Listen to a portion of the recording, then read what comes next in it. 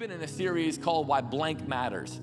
And we've been talking about how, again, not everything is created equal in terms of what we need to emphasize in our life, how just much of a bummer it would be to be great at the things that matter a lot less and to fail at the things that really, really matter. And so we've been talking about things like forgiveness, and we've been talking about things like sex, and we've been talking about things like faith and why these things matter, and they seem to matter in abnormal amount. They seem to matter to a greater degree. And today I want to talk about why prayer matters. Why prayer matters. Now, I've been following Jesus for 20 years now. Actually, in March, it'll be 20 years since I became a Christian. And I've been a professional Christian for about 15 years as a pastor. And I got to be honest, of all spiritual disciplines and of all the things like reading God's word, things like worship, things like fasting, things like evangelism, like of all spiritual disciplines, I got to be honest, I feel like prayer is the one that I've never been in a season of my life where I thought, I pray enough. I don't know about you. I've been talking to people a long time. I've never talked to somebody that was like, you know what? I pray enough. I just have never. There's been other spiritual disciplines that I felt like, man, I'm in the groove right now with getting in God's word. I'm in a groove right now with different things like generosity and things like that. I've never been in a place where I thought I pray enough, and I really believe that's because there is a longing in our heart to be with God. There's just this longing in our heart to just man, how do I draw and continually draw closer to God? And I want to read out of Matthew chapter 6, and then we're going to read out of Luke chapter 11. And oftentimes, these moments get lumped together, but these are really two separate occasions where Jesus talks about what we have come to call the Lord's Prayer. And there are two separate occasions. One of them is in Matthew chapter 6, verse 7. And this is right in the middle of his Sermon on the Mount, his famous sermon. And in verse 7, he says this. He says, "And when you pray, do not heap up empty phrases as the Gentiles do, for they think that they will be heard for their many words. Don't be like them." Now, what I think is funny about this is there undoubtedly would have been Gentiles like in the audience. So Jesus is like, hey, don't be like those guys right there, them right there, rows 4 and 5. He says, don't be like them, for your Father knows what you need even before you ask him. Pray then like this: Our Father in heaven, hallowed be your name. Your kingdom come, your will be done on earth as it is in heaven. Give us this day our daily bread, and forgive us our debts as we also have forgiven our debtors. And lead us not into temptation, but deliver us from evil. And then in Luke chapter 11, verse 1, this is a separate occasion. So that was him teaching the masses to pray. And then in Luke chapter 11, verse 1, it says this. It says, "Now Jesus was praying in a certain place. And when he finished, one of his disciples said to him, 'Lord, teach us to pray, just as John has taught his disciples.'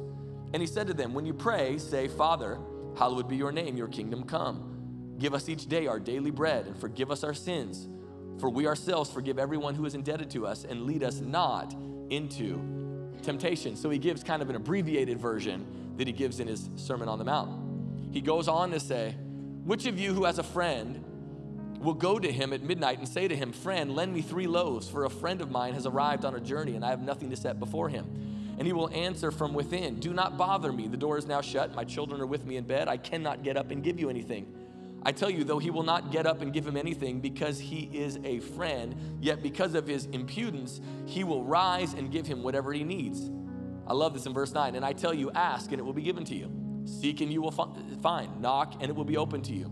For everyone who asks receives, and the one who seeks finds, and to the one who knocks it will be opened." Come on, let's pray together today over the preaching of God's word. God, what an honor it is today to be in your house. God, I pray, God, that you would let our hearts be molded by the time spent with you.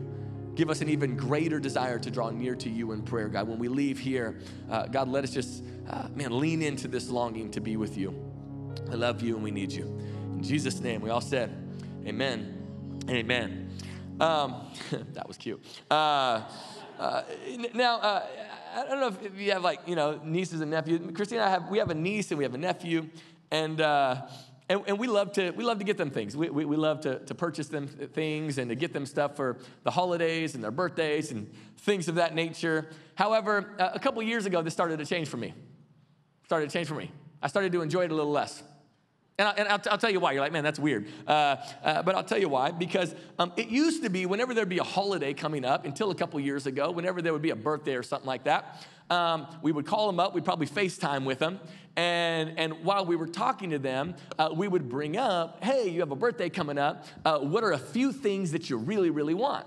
And they would begin to express some of these things. You could tell that they would think really, really hard about this, and they would think about it in real time, and there is a face-to-face interaction that is taking place, and I go, okay, and they would tell us a few things, and then we'd go, okay, cool, and we'd pick out of those things, and we would get them something, and we'd send it to them. They live in Washington State, and so FaceTime is clutch, and thought this was an amazing experience. Well, a couple years ago, they started doing this new thing where they would go on, now I'm not even sure the delivery system for this, I don't even know the website, but what they would do is they would go on this thing throughout the year, and they would add gifts to it, like a gifts registry. Like this is like a thing now, I guess, right? And these little kids, these like 7 and 9-year-olds would go on, and if there was something they wanted in that season, they would add it to their gifts. And so this blew me away the first time that I talked to them when they started doing this. And I was FaceTiming them. Christmas was coming up, and I'm like, well, hey, what do you want for Christmas? And they told me to go to their registry. Like, Uncle Andrew, just go to our registry. And I'm like, well, you ain't getting married? What do you mean go to your registry? You ain't having a baby? Like, what do you mean go to your registry? And their mom and dad told us that this was a new thing that they were doing, that this, things that as they were going throughout the year. But my problem with it was, yeah, but like, I'm a grown man, and there are things that I wanted 6 months ago that I don't want today.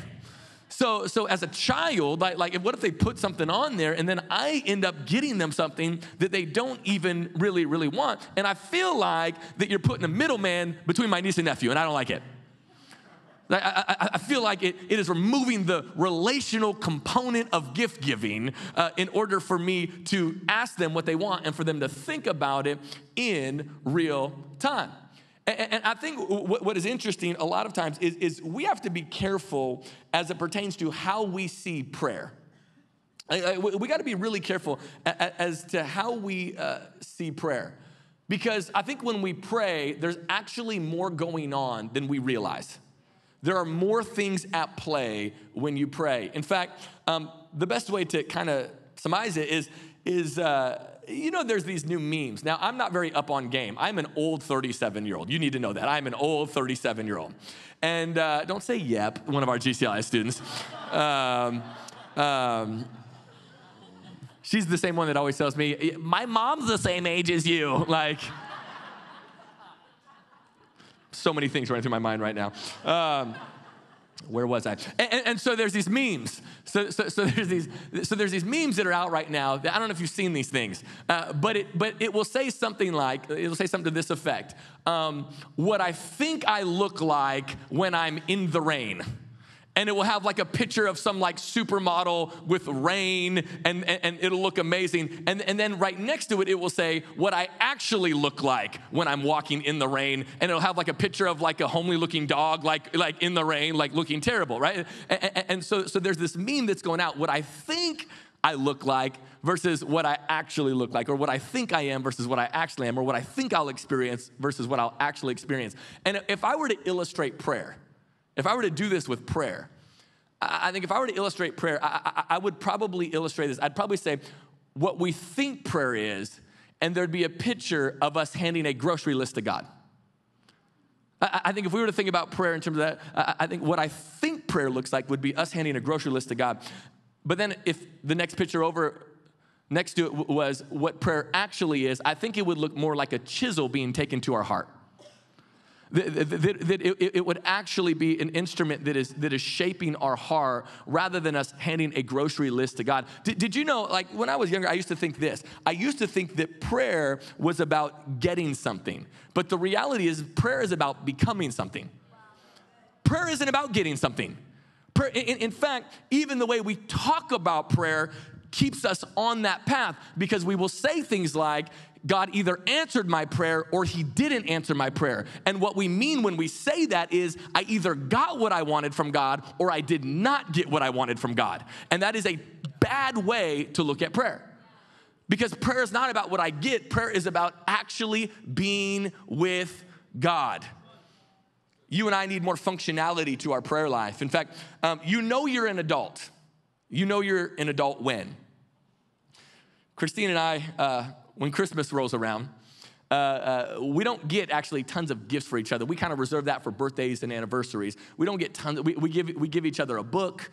We do stockings, but we don't do like big gifts for each other on Christmas. Instead, what we do is we look around the house and we go, what do we need that is a bigger purchase, something that is like functionality that we need that we can get us for Christmas? And you know you are an adult when you get height on a refrigerator. That's when you have graduated into adulthood. Like when you go to Home Depot and you're like, oh, snap. This one holds pictures. This one can look in my refrigerator and it tells me what I need. You know you're an adult when you're like front load washer and dryer. Like you know you're an adult. And so Christine and I will go like, what do we need? And we'll get hype. Why? Because when you're younger, you're not thinking about functionality. But the older you get, you're like, man, I need some functionality to my gifts. I need some things that I can actually use. And my thought is I think a lot of times you and I, we don't need more form for our prayer. We need more functionality. We need functionality in our time with God. We need functionality in our prayer life. And when it comes to our relationship with God, when it comes to our prayer life, I think a lot of times we're looking for form. In fact, I would even dare argue that many times we're looking for God to simply agree with us. In fact, I would even say, if God's voice always sounds like yours, and if God always agrees with you, I don't know that you're talking to God. I think you're having like an inner dialogue. I think you're just talking to yourself. I think like, should I date him or not? Yes, that was fast. Okay, right? It's just, should we purchase that thing we can't afford? Yes, okay, that was fast. You're fast, God, you're fast. You and I got to be really careful that God's voice just doesn't always, sometimes in prayer, God's like, nope, you're on the wrong track. Nope, you got to move over to the right. You got to move over to the left. In fact, here's my point. My only point is this, is that prayer is the forming of our will to better align with God's.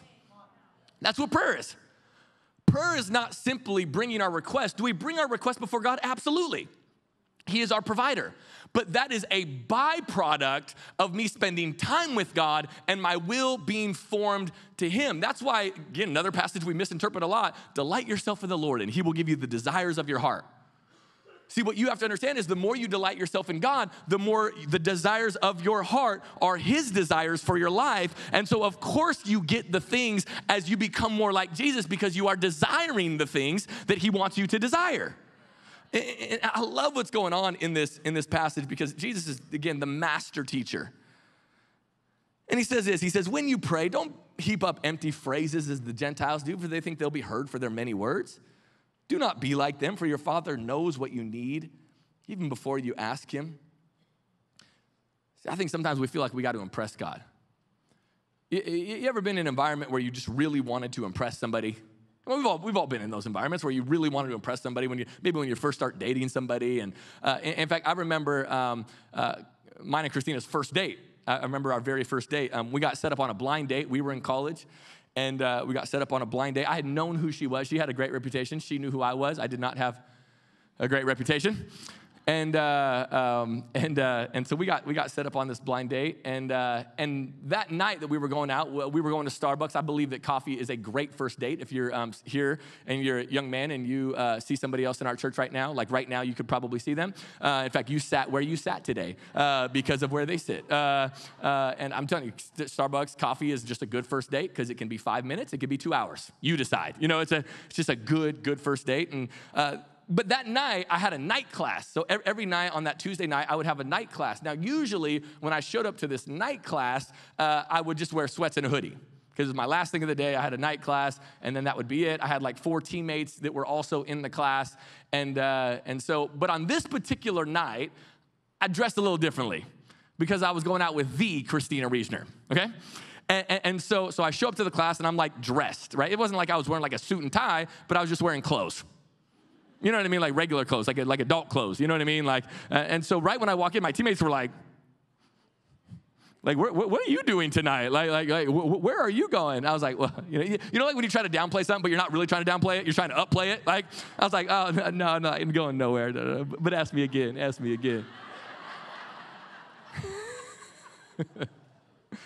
said, no, where are you going? I said, well, I have a date with, Christina Reisner. And they were like, what? She's like really smart. That's what they said. Like,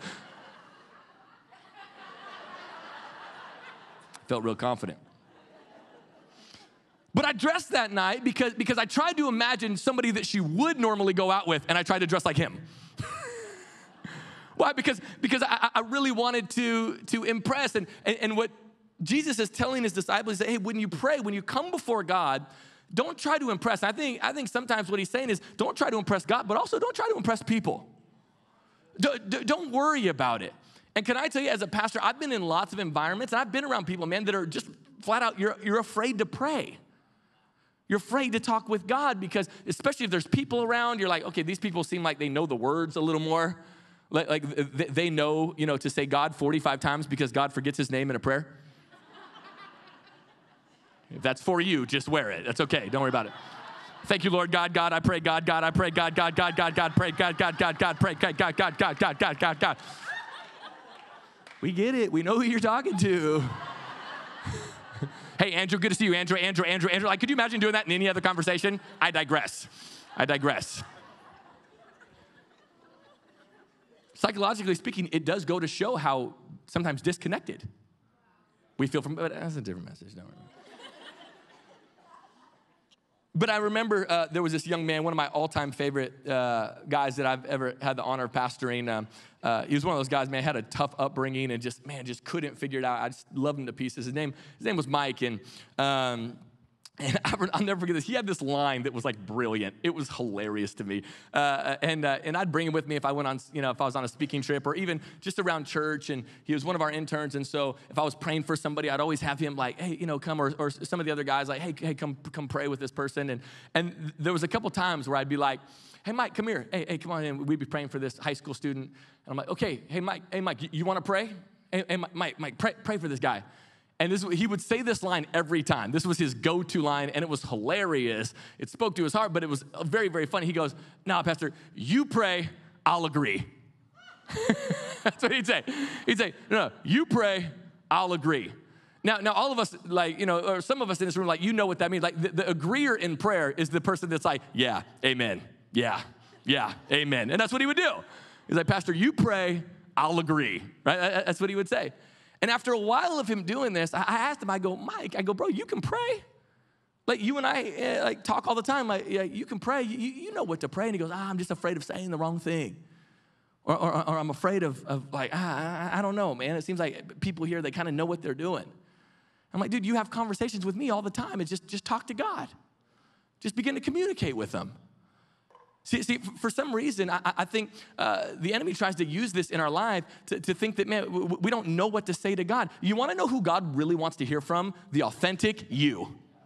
That's who God wants to hear from. He just wants to hear from the authentic you. Like, think about this for a second. Like, Justice right now, like, he does this thing where he goes, da, da, da, da, da, da, da, da. That's what he does, that thing. And he'll just start going, da, da, da, da, da, da, da. Now, he don't know what he's saying. But you know what I don't do? I'm like, well, Justice, be quiet.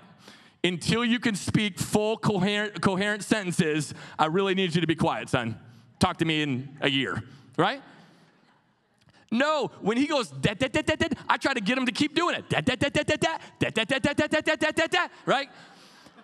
And I encourage it, and I'm hanging on every incoherent word that he says. Why? Because I just love to hear from my son. I just love to hear from him. I love to hear his voice. I love to hear the tone of his voice. I love to see him developing words. And I don't wait until he knows how to clearly articulate what he's feeling and what he's sensing on the inside. I just go, man, I just want to hear from you.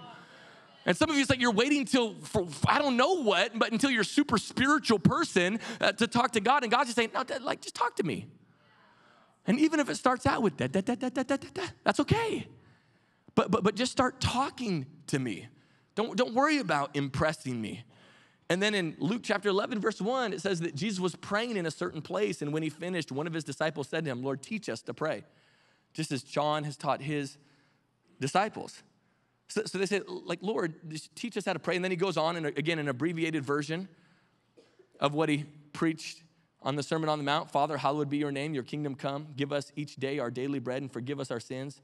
For we ourselves forgive everyone who is indebted to us, and lead us not into temptation. You ever thought you were like, pretty good at something until you read about or saw somebody else doing it at like a whole different level? In fact, one of my challenges as a new dad, been a father for almost 15 months now, is how do I maintain the same work ethic that I have, the same drive that I have there, and yet still be there for my kids? I don't know if anybody else, I'm sure I'm the only one that experiences that tension.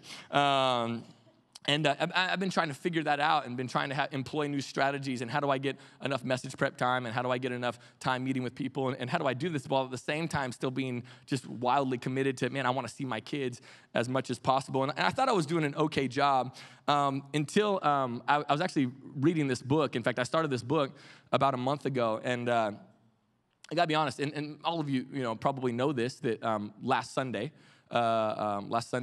morning, Kobe Bryant and his 13-year-old daughter and 7 other people were killed in a just horrific helicopter crash. And the book that I've been reading over the last about month and a half is Kobe Bryant's book, Mamba Mentality.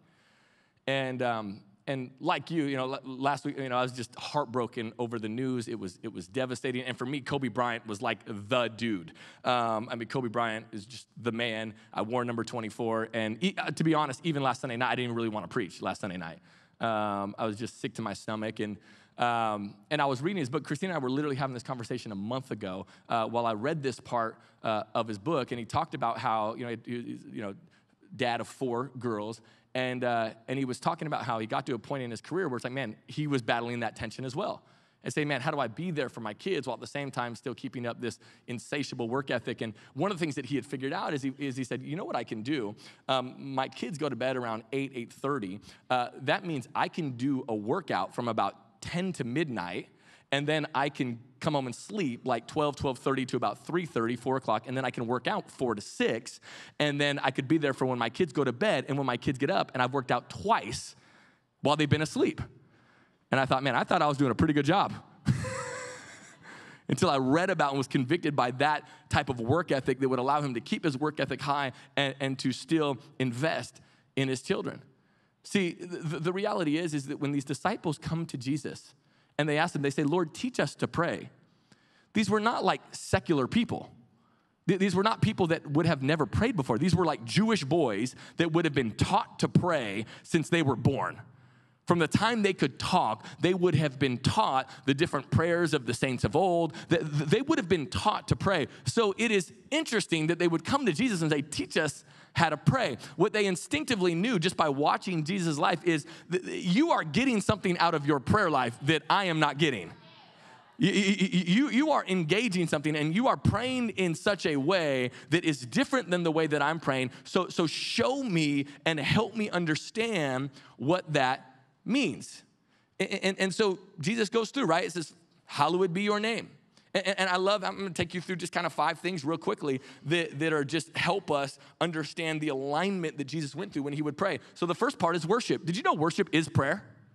So when we're singing these songs, like this is a part of our prayer life, right? So he says, hallowed be thy name. What is he doing? Man, he's giving God his proper honor, his proper worship, putting him in his proper place, because when we put God in his proper place, it inevitably puts us in our proper place as creation. You are God and I am not. This is a tension that you and I always face because whether we like to admit or not, we turn ourselves into little gods, C.S. Lewis says. And so every time we pray, every time we worship, it is a realignment and it is a proper alignment of how God created us. So it starts out with, Father, hallowed be your name. Then it says, your kingdom come.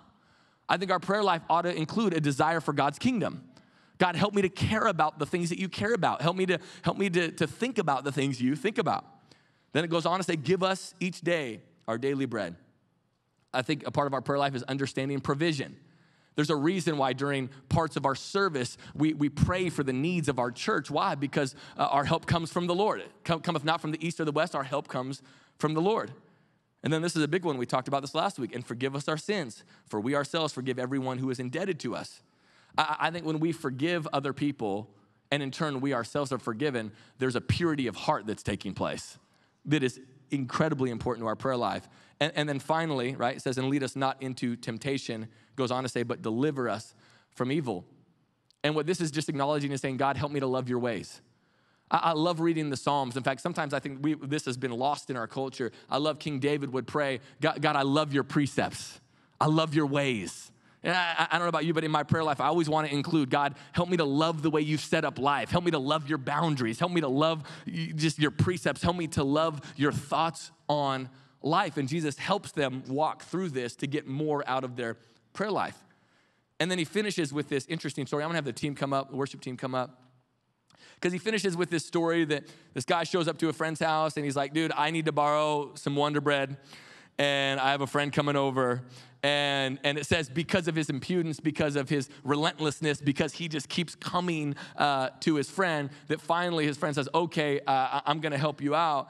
And so we are encouraged by Jesus to ask. We are encouraged by Jesus to seek. We are encouraged by Jesus to knock, because he says, you know, the reality is for everyone who asks receives, and the one who seeks finds. And to the one who knocks, it will be open. See, what happens in groups of people is that we become like one another the more time we spend with each other. Right? This is why I'm just a firm believer. In fact, Craig Rochelle said this. He says, you know, if your church isn't accused of being a cult every once in a while, your culture is probably not as strong as you think it is. And we're accused of being a cult every once in a while, so I think our culture is pretty strong. I think we have a very strong culture. And what's interesting when you make observations about a really strong culture, there's a couple things you pick up. Like, for example, one of the things you pick up is everybody kind of starts to talk like each other. You ever notice this? Like, you ever notice this in families, like really tight-knit families? It's like they'll use the same words, even their voice inflections, even their tonality. It's like, man, they'll start to sound like each other. And sometimes when people are a part of a same group, you'll go, oh, that's interesting. They see life very similarly and the way they think about it. And I think in our culture sometimes, because we're such an individualistic type of culture, we see that as a bad thing. I would argue that it's actually a good thing. It just shows proximity of relationship. It shows that, no, there's a culture in our family. Like, my prayer is that the Gard home would have a culture, that our kids would be kind to people. That would be a part of our culture, that they would think highly of people. That would be a part of our culture, that they would honor people that have different views and different belief systems, and that would be a part of our culture. That my prayer is that we have a culture in our home, that we have a culture in our church. And what happens is the more we are around each other, the more we are engaged with each other, the more we start to emulate one another. I think the same is true with God. The more time we spend with him, the more we start to sound like him. The more we draw close to him, the more we start to think like him. In fact, it's kind of like tuning a guitar. Where's come here. This guy's awesome. This guy, come on, give it up.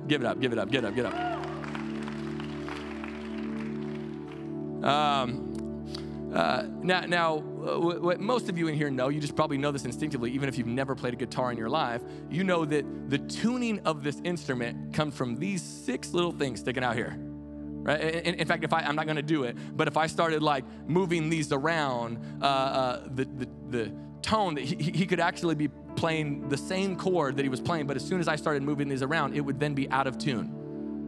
And I've been in environments, I've been at other churches. Our church doesn't do this because you guys are pros. You guys are amazing. But I've been to other churches, and I got to be honest, it drives me crazy. There are times where I'm preaching, and I'll invite the band out just like I do, and I'm preaching my guts out, and I'm giving everything I have, and I'm sweating and all that stuff, and I'll hear a guy behind me tuning his guitar.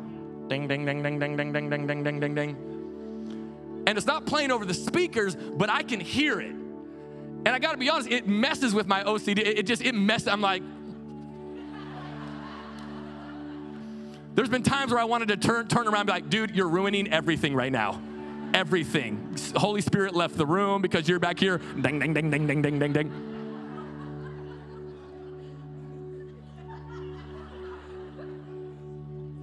I've been in environments like that. I'm like, stop it. Drives me crazy. Our guys don't do that. You guys are amazing. I love our worship team. Aren't you grateful for Grace City Music? Come on.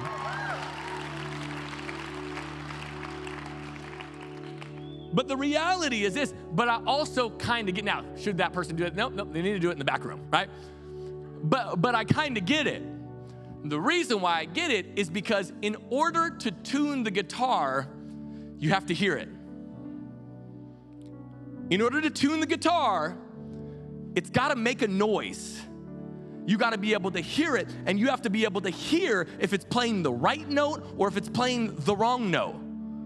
Did you know that not just is your prayer life, so you drawing close to God in communion and God hearing the tone of your prayer life so then he can get you in tune, it's actually as much about you hearing the words that are coming out of your mouth while you pray so that God can tune you, because all of us have had moments where we have said something and we went, whoa, that wasn't God.